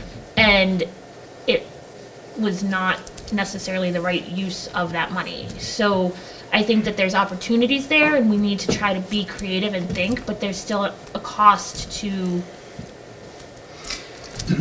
so we've been having this conversation around this table. Yeah. And because of Austin's work, we got a lot of data. Karen's point was, the book is great, but not a lot of people are gonna read it. And so it's going to become a function of our ability to be able to get out there and do what we did last time and make sure that people understand we're not looking to hurt anybody, but there are things that need to be done. Right. And I think Alex kind of alluded to this, but we've hit to a point in town that for what we pay in taxes and the services that we receive are significantly mismatched. Right. And you can look at other communities and see that also. Right. And so if we are not comfortable with where we are tax-wise, then we genuinely, and this was conversation last year, then we genuinely need to look at what services we're willing to give up. Yes. And that's a true. very hard conversation, and everybody took heat when it was even mentioned last year. It and was an wasn't impossible conversation. Right, But nobody wants to pay $5,000 more. right, The $2,500 now, and right. I'm telling you, it just becomes a conversation. It becomes Right. how you talk to folks, and Right. that's where we're There going. you go. Yeah. Have we come up with a creative way to start realizing the benefit of the money that we got from the sale of the land to Harbor Homes up there? Because that money's kind of stuck, right? We can't spend it. There's a couple of different options. So by Mass General Law, we are restricted. It's certainly not free cash. So we can use it to buy more land, or we can use it for projects that would be serviced by debt for over 5 years. So a building project, design for a building project, more land acquisition, things like that. We're very A fire restricted. truck. Fire truck, yeah. Like that. Rachel Dolan, Ware Road. About the money from the Rutland Heights. There's been this debate you've been hearing in town that RDIC is the only one who can control how that money is spent. And I was under the impression, yes, it does have to go for specific purposes, such as buying land or economic development, but where they have the sole say. Can somebody verify that? It still needs to go to town meeting. Right, yeah. No, it needs to be We appropriated. did have somebody up there that wanted to come in with a staffing firm for a medical facility. Would have been 100 employees, but gee, I guess they did a nice presentation. It would have been a great thing, I think. And after their presentation, town was excited about it, but a few people said something, scared them away, and they bailed out at the last minute. And So for people to say that we haven't had any interest, I stood up at town meeting probably 8 years ago stating, we don't even have a sign saying for sale, for lease with a phone number. It's not listed on our MLS. It's sat there for what, 12 years? Nobody even knowing anything. So there's a very big misconception still in town on who legally has the say. Yes, that money can only be spent for specific purposes, but who gets to make the decision? Is it the town meeting, or is it RDIC has complete control? Yeah, so for that fund, it's subject to appropriation, so it's town meeting. Thank you. Yep. I just wanted to publicly say that, so the townspeople know that. But, so to answer your question there, not only that fund, one of the select board goals as well is we talked about ARPA, plan for the remaining ARPA funds. We have a substantial amount of money of unspent articles that could be reappropriated. So one of the proposals from CIPC for the DPW garage, there's some other articles. We just did that at the special, reappropriated some money. So that's also an opportunity for mostly probably projects, capital projects and such to complete those. So. Could I say one thing? I agree with you 100% as far as the Heights project, but I don't know if you watched the meetings or have been in the meetings. We have had the discussion with RDIC in regards to marketing, and it's been very frustrating because some of the members on their board felt the 2 properties on Maple should stay completely, not even go on the market until the property up top was developed, and that could take 3, 4, 5 years. It made no sense to me. So we are discussing it. We are trying to work through the kinks. I just wanted to let you know that People because want it to put makes a strip mall in there. No, but it makes no sense. You're right. But you're right. that would have brought a lot of small businesses to town. No, you're right. We are looking into it. That's the only reason I'm saying this, because we're all frustrated by it. It makes no sense. Like you said, there isn't even a for sale sign up. There's nothing. Nobody even knows it's there. Well, that's been the issue since the day one that the town acquired. But we have been talking about, we're trying to work. Don't get me wrong, I think this is over 55 coming in, but I'm just saying there have been opportunities. Sure, absolutely. But one of the biggest thing is somebody who used to be a little bit into real estate, if people don't know it's there. Right. Absolutely. So, I think we're good conversation, and I think we have some stuff to look into and consider. But is there any other budget related? We don't have any answers as to how to sell it, unfortunately. I will say I think Austin being very conservative and not putting in any of the hopeful anticipated income that we're hoping to see through marijuana or the Heights is smart. Yep. And that practical exactly, and what he needs to do. Yep. And I think in some of the conversations last year, we thought both of those projects would have been farther along at this point in the game than they are. Right. And so, does that make up a $600,000 swing? I'm not sure, but it gets us closer. Right. And we know what's happening at the state level budgets, and that's trickling down to the towns. We aren't getting the increases that we thought we might get last year. Right. We just hope that the Wachusett and Bay Path doesn't come in crazy. Right. And we can, we'll know that on the 14th. Right. You may know something before the 14th, but no. Well, Bay Path always does the net, whatever the minimum is. So they always do that. So we know what that number is, unless, and it's high this year because we have a significant it's high because we have more. Right. It's not like Wachusett where we have the net minimum and then they hit us with this other thing. Now, granted, I expect that the transparency is going to be much better. It was much better even last year. Yeah, new superintendent, I think. Yeah, I agree. But he also said last year that there were a lot of things that hadn't been done right, so he was going to have to do it. So I get it. Transition. I don't like it, but I get it. The other thing is the school committee brought in Tracy Novick from Mass School Association. Mass School Committee Association. Yes, and she gave a presentation on how Chapter 70 school funding works in general, which I think Tommy Austin and I were there, and I thought it was there. really, yeah, I was like, I don't know who's online, and but I thought it was really enlightening, and the program is on Holden's local access television.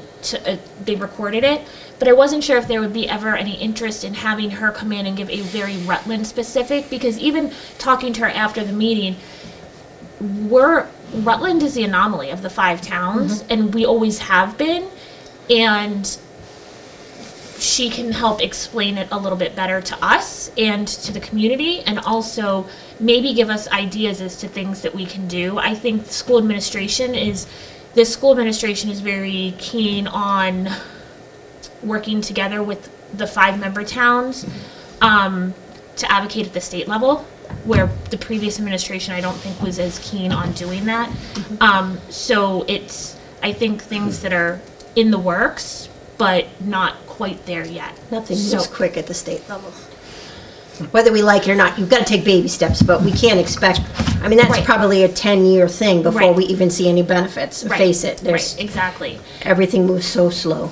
But it's, unfortunately, it's not only Wachusett, it's a lot of the regional schools have issues, and also a lot of the not quite rural, but not city schools, independent districts are also having funding issues. So, and it's outside of that 495 belt, you know, and so it doesn't make it easier on us in Rutland to hear that it's And across hearing the that state. other towns have that problem, I'm sorry to say, doesn't make a difference, because if you're paying the taxes and you're not getting the services, I don't really care what my neighbor's got the same problem with in the next town over. I care about what affects me. But I think that's how most everybody looks at it. But also, I think if we can be more collaboratively working out, even within the district, the 5-member towns, but then also beyond that, to push some leverage to get a diversity of senators and representatives to better understand. It's going to be a slow process, but. To give you an idea, just quickly on that new growth, so for example with the Heights, so for FY24, we had $22.8 million in new growth, and that added $313,000 to the tax levy. So the Heights, I don't know what the average value of a house or whatever would be. Let's say, for example, $400,000. That's right, 5. 5? Is that what they're at? Yeah, 5. So, you're the math guy. You wonder why they're not selling? I think that estimate of like $800,000 added to the tax levy is appropriate. That also depends on what your tax rate is and things like that. But so yeah, I mean, that's to your point, Harry. That's hopefully some really good news when it's done. But as you know, even that has a delay too. That's at the end when it's done. Yeah. But that also has increases. It's gonna be a lot of years. Expenses It's a little bit that over are 4 or 5 I was just gonna say, if every one of those houses has 2 or 3 kids in them that Well, they are coming shouldn't. into the No, state. that's over 55. It's over, It's oh, over you're talking 55. about the over 55? Yeah. Okay, Yeah. great. No, They no. still have services that, Yeah. that'll be needed, and Yeah, they'll have they're- expenses. but- Because they're old, they're probably getting more ambulance calls and police calls, without question. They'll break a hip here or there. That's right. Well, the ambulance makes money, that's so what. So, is there any other business that? Yes, I would like They you gotta to pay for tell that the until rest you of the change the finance committee insurance. who wasn't here earlier how our budget meeting on the 12th will go. Yeah, so- Because it's a very big change. Yep, so the goal is to make sure that when you're creating this document, you have that well in advance of your public hearing. So this is, well, I sent it last night, so technically that counts. 12 days in advance of preparation time, so you can review this and ask any questions. So we're hoping to receive questions, and I'll send something out to each of you. We're hoping to receive, some written questions. If you have some, very generic ones, hey, what is that line item for? We can get those, and the plan is to release answers to each of those written questions in advance of your meeting on the 12th as well.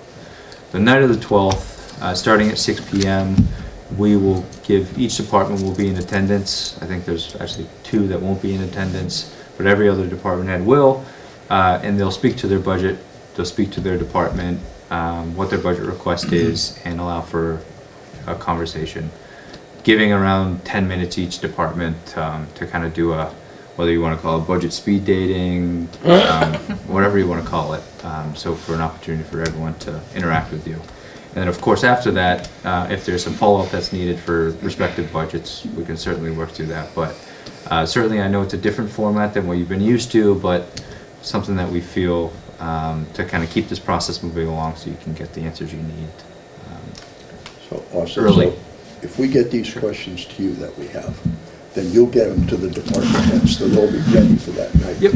Okay. Absolutely. Yep. And so yeah, if you can,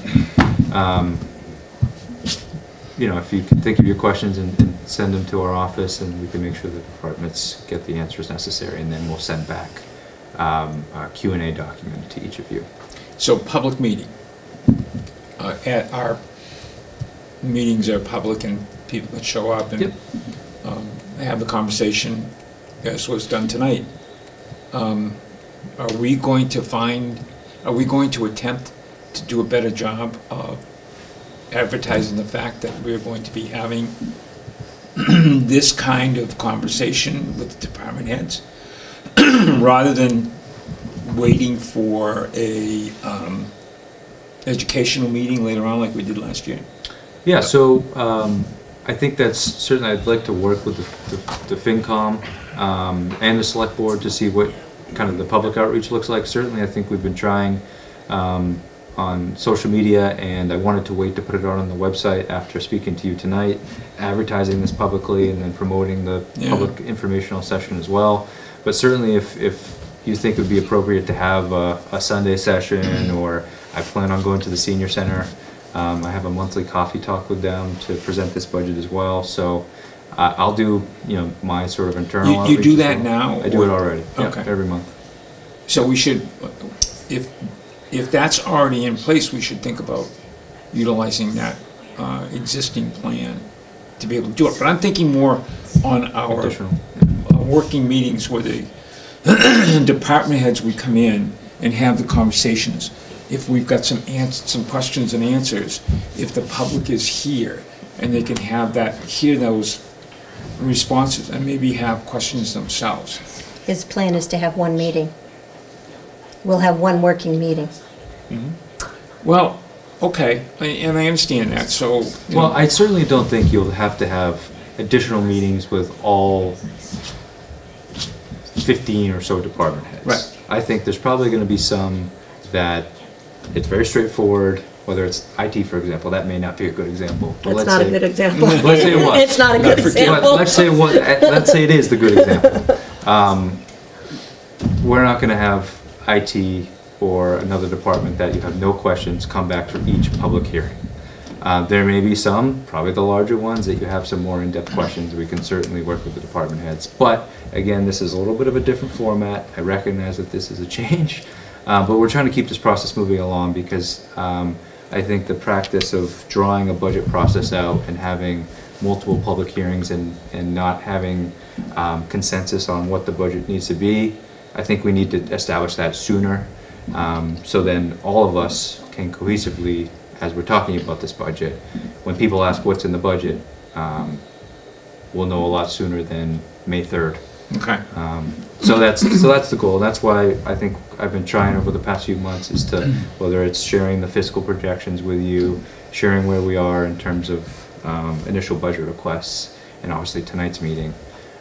This is the start. But of course, if the FinCom, if you decide that you want to do more, I'm happy to work with you. I think last April's series of meetings that were held for informational sessions were a basic, good start. Yeah. Yeah. And I think, And I think we could do that. I'd be more than happy to do it, but again, we need to have a final number that you all agree on. Well, I realize before that, doing but, those, for sure. I'm just saying that the basic idea that was put down last year, it worked very well. Yep, absolutely. I think one of the takeaways that I know has been brought up multiple times that I've been hearing is not a positive, well, it's a tough thing, but you know, the consensus is that we need to increase our revenue without affecting those who are on fixed incomes and can't afford an increase in. So I don't know what that is. I know we've talked about different options last year, but nothing really stuck, obviously, and I think we need to make sure that we're keeping that in mind of ways that we can increase the town's revenue without affecting those who can't afford it and want to and need to stay. So, make positive movement, but not affect those who are, can't. I don't know how we do that, but, keep that in mind, and if we can figure something out to do that, it would be very helpful for the town overall, I think. Just a comment. It's a good point. I mean, it's a really good point. We brought it up last year, and we did talk about perfect. ways. We talked about a few things that, but there's no real legal way to do it. Right. Or to mandate it, I should say. There's no. It's like, one of the things that got brought up last year, I think, was like everyone doing a volunteer tax, basically. And how do you get everyone to do that? And as soon as you have one person who says, I'm not doing it, nobody's going to do it, right? So, and if 1 or 5 people do it, it's not really going to make an impact. Well, but I think you're really talking about structural kind of process. I'm hoping that we can create some sort of structural process, Right. but I know that there's, legality issues with stuff like that, so. Well, but I'm not talking about the one time. I'm talking about, new stuff. You tax on real estate. Is there anything else out there that you can create as tax revenue, other sources? And I don't know that I don't know how much. Yeah, in all honesty, I'm talking about taxing me higher than somebody else. Well, but I'm not even talking. I'm not thinking that. I'm not thinking one person pays more than the other, or somebody should pay less.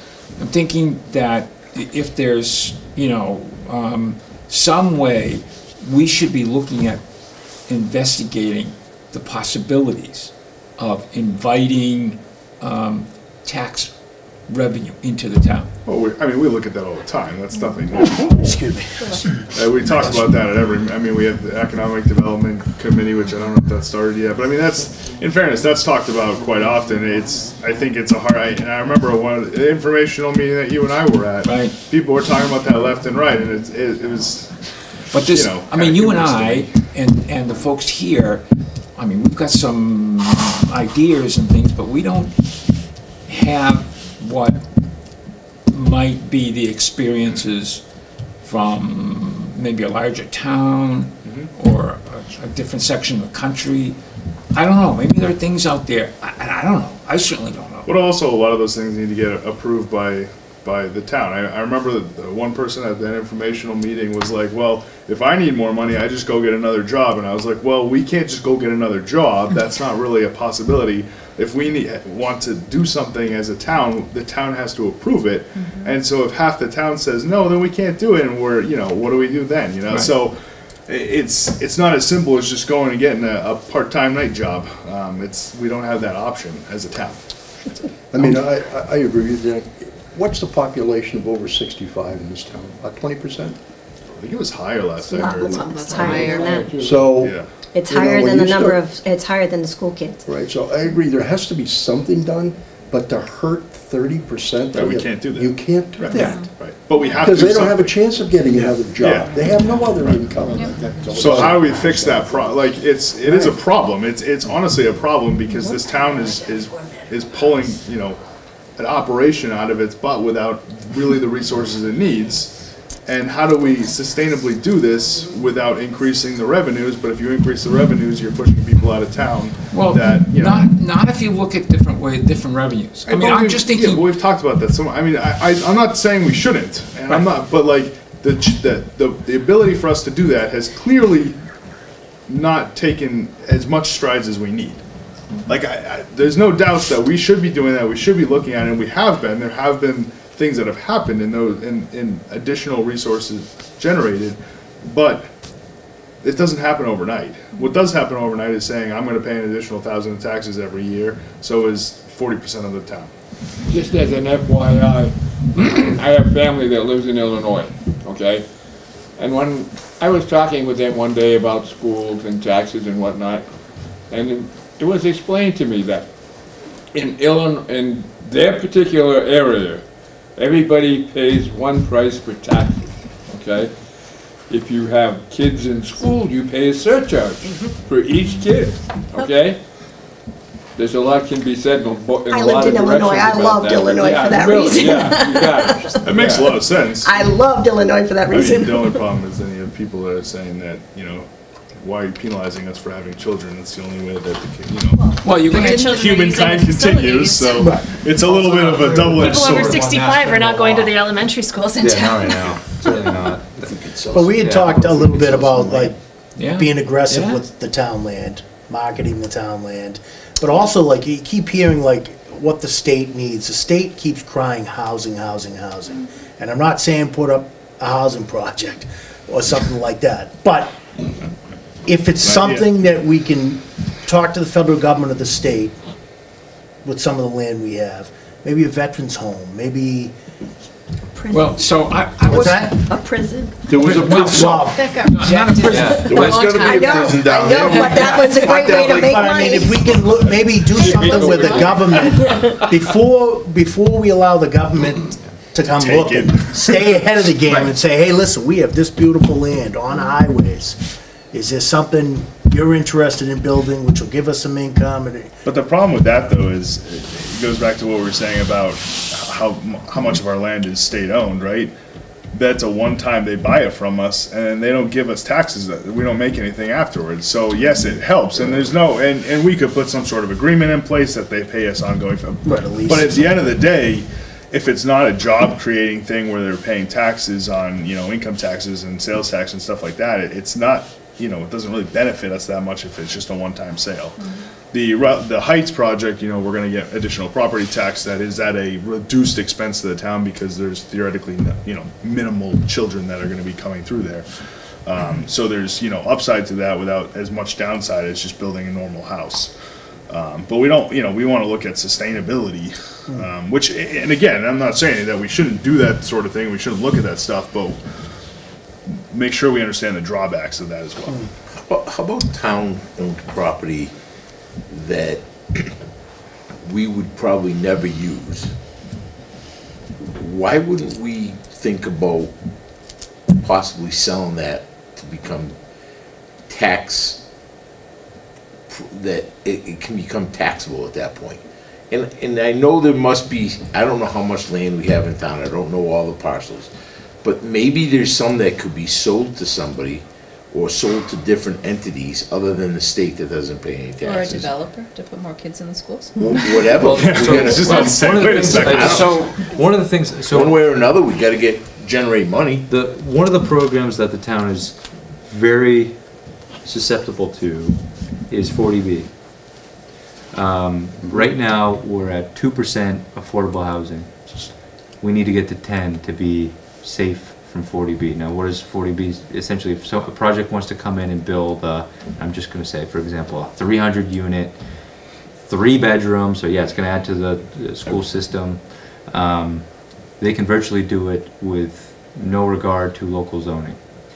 Now, what I think a town like Rutland would be wise to do is to say to a potential developer, hey, we'll do a friendly 40B. So for example, there's a project in Sterling on the Leominster line.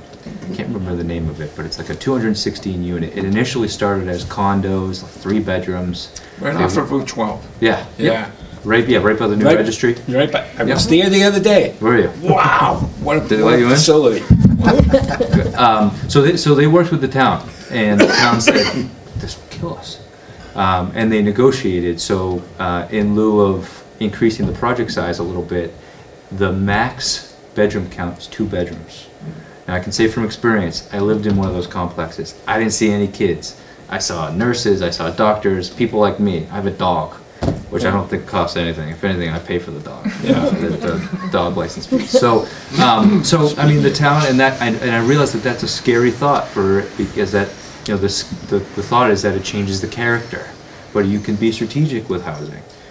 You can zone it in certain places with some higher density that you may not even see. I'm thinking of the property on 68. Is that a good housing opportunity? I don't know.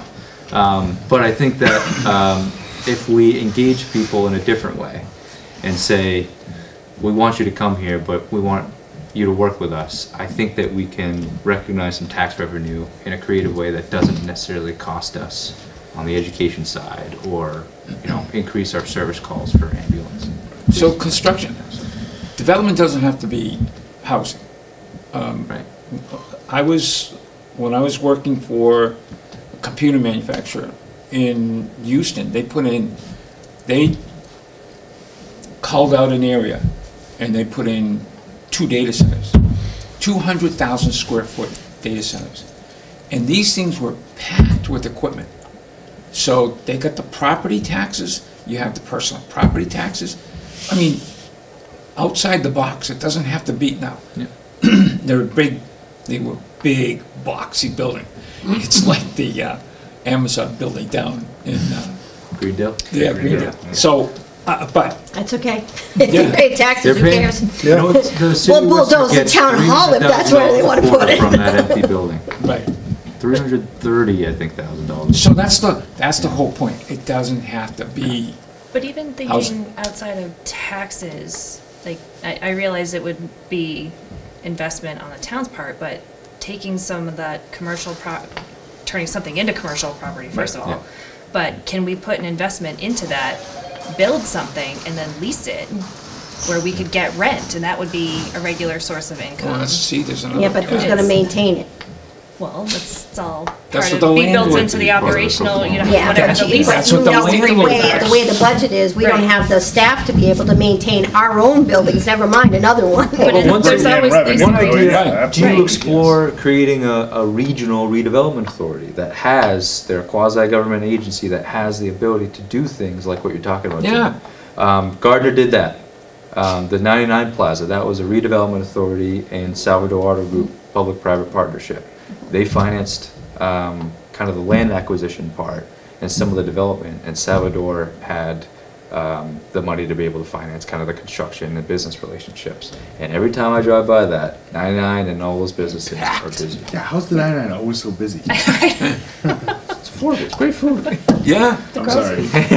My girls. What was that second part of that? I grew up on the 99. So did I. Doesn't mean it's good. It's great food for, you know, But whatever. you're paying It's a for good it. I value get it. proposition, That's okay. right. But to Jen's point, if you don't at least think of these things. Yeah. Yeah. And you don't say, in the first words out of someone's mouth next to her, if it's, well, that'll never work because who's gonna maintain it? Yep. We're never gonna get there. Look at, You're correct. the, I get it, but I'm just saying, we gotta look outside of just our town services. Because we can't afford it with the town services. Well, and So- I think in a lot, sorry, also, I think in a lot of like commercial leases and stuff, it's all the onus is on the lessee. Right. And Right. so, Yeah. I mean, Sometimes, it depends. yeah. It depends, and it depends upon who you get to lease it, whether or not it gets done. Like, look at the non-maintenance of the school buildings, it falls into disrepair, and then we got this beautiful piece of nothing because no one ever maintained it. I mean, we can push off a lot of things, but things don't happen, and then it just becomes a bigger problem. Right. And I keep hearing my son a lot. He keeps telling me about, you don't have the roads. You can't have, the access is a problem. The commuting. Nobody wants to commute here. And we don't I have mean, I don't public even want to commute out of here, because I Yeah. commute out of here to Holden, and it sucks. But I think that we could, and I've been sorry, saying, Holden. I've been saying for a few years that The traffic is terrible. we should be creative and try to capitalize on the redevelopment Worcester's doing in the Kelly Square area in the Right. Canal District, because that's not that far from Rutland. Right. And they're marketing that towards young professionals. So whether that's marketing, trying to attract day trippers out here for our outdoor resources, Yeah. or to your point, like a data center or something that would bring people to work. Have commercial Rutland Red properties Sox. that we can lease out for They wanted cafes, to do restaurants, something at Rutland just Heights, and they stores got that shut down. people That's- passing through That's could a come in. perfect way for Rutland Heights to be marketed. I Yeah. know we did have a sign up at one time. Mike Nicholson did put one up, had that put up, and then it mysteriously went missing. You might remember, Mike. Who's that guy? Yeah, who's that guy? I just remember, because that was, they got the broker, him and Mike George, Dave George got the broker in, and that's how we got Harmony Place. Yeah. I mean, Lee's point before was, let's start throwing stuff at the wall. Let's see what sticks. Yeah. Come up with ideas. I Gotta mean, market Alex it. is, Just no. aggressively Well, market. So the Alex board is- did direct myself and the town planner, and we're working on developing requests for interest for town property for economic development purposes. And they identified a handful of parcels, so we're working on that to go out to see what is there for interest. Yeah. And whether it's a local developer who's interested in something for economic development, or we reach out to some of the people in Worcester that have, you know, a little bit deeper pockets maybe to finance something. You know, there was I thought at some point in time there was a infrastructure development law or act that was put in place where the government was paying local communities to go ahead and do stuff. Isn't there something there that we could go and tap?